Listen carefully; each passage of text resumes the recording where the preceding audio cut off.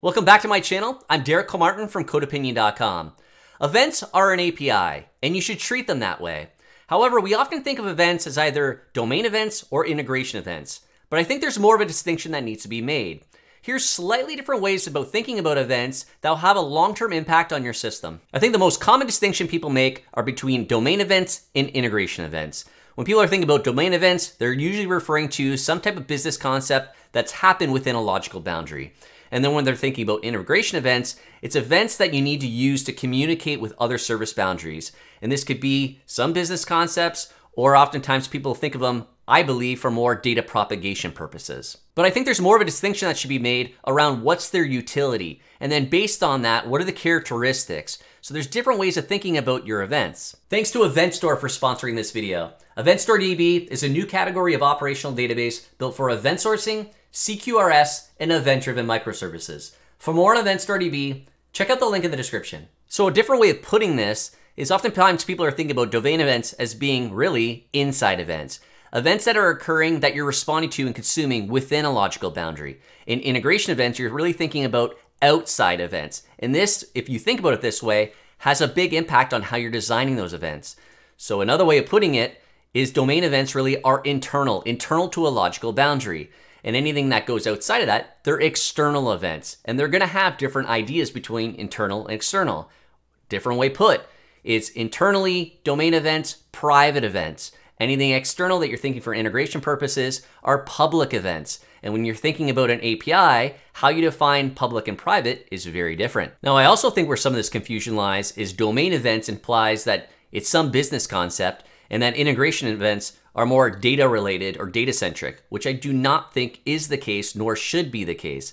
I think you're both capturing business concepts. It just depends on the granularity about what you care about on inside or outside events, and that can differ. I recently just posted a video talking about events that are data centric using stuff like CDC. I'm gonna have a link to that video at the end of this video so you can check that out. But ultimately, a lot of that can lead to a lot of coupling. Now, if events are an API, then there is a difference between private events and public events, inside events and outside events. So if we're thinking about this way, if you're designing an API and you're thinking about your public events, it's a contract. It's what consumers and callers are using. In this case, are what they're consuming. How you version those and how you want to deal with those are going to be very different than internally in an implementation detail about the private events that you publish to your logical boundary, that you can evolve, that you can refactor. You have less availability or ways to do that with public events, especially with consumers that you're not in control of. Inside events, they're business concepts. They're behavior centric, but they're likely going to be a little bit more granular. So that means that you're capturing the exact intent of what somebody actually did. They're internal to your logical boundary. In outside events, they're still behavior centric. They're still business concepts that the business actually cares about. But they're your API, they're for your public consumer. So you're gonna version those and deal with those differently than what you have internally.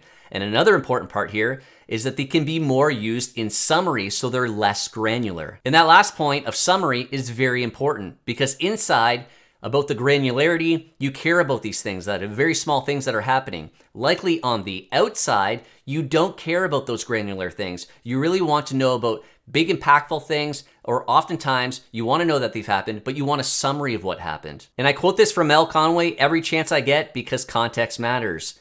When a politician greets you with how are you and a nurse greets you with how are you, they're totally different questions, even though they sound and spelled the same. What you care about inside your logical boundary is very different from what external outside consumers care about. An excellent example of this, if we're thinking about a product in a warehouse, we have different events based on behaviors that are happening, things that we actually care about. We have a product that was received for a quantity of 10. We received more product in our warehouse for a quantity of 5, so we're at 15 if we were kind of keeping that quantity on hand total. Then we ship some product out, so we're actually now at 9.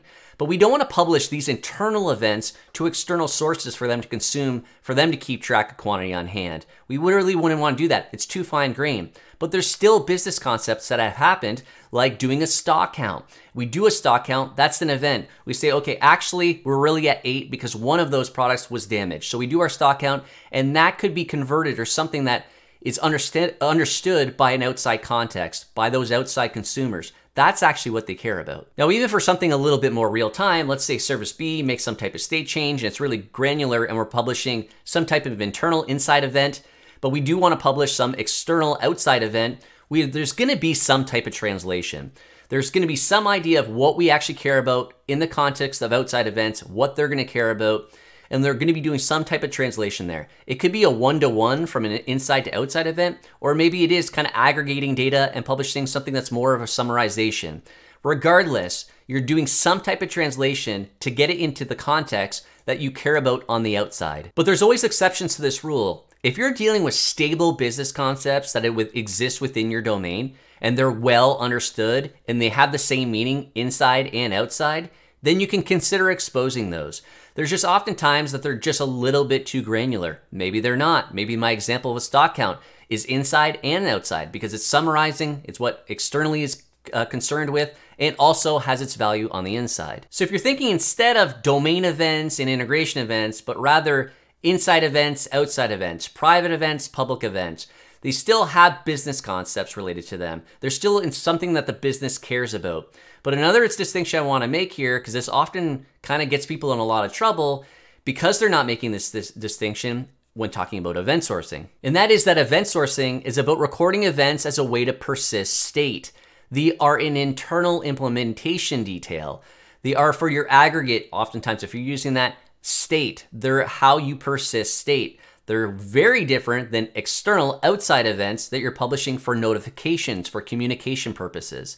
So immediately this should clear things up when you're thinking about internal, external, private, public. They're private, they're internal. They have nothing to do with posting that on the outside. There may be some translation. There may be things that occur that you're persisting as events for state that you want to let the outside know, but there's still going to be some translation there. Events are an API, and you should treat them that way. If you're thinking about private events, that's an internal implementation of detail. If you're thinking about public events, that's a contract, something you need to abide to, and you're going to version differently. And context is king. When you're thinking about your internal events within a logical boundary, whether you're event sourcing or not, those events, their granularity is very different. Those business concepts are very different than externally in what outside consumers care about. They might not likely care about the granularity. They want things more done in summary or when certain types of events occur.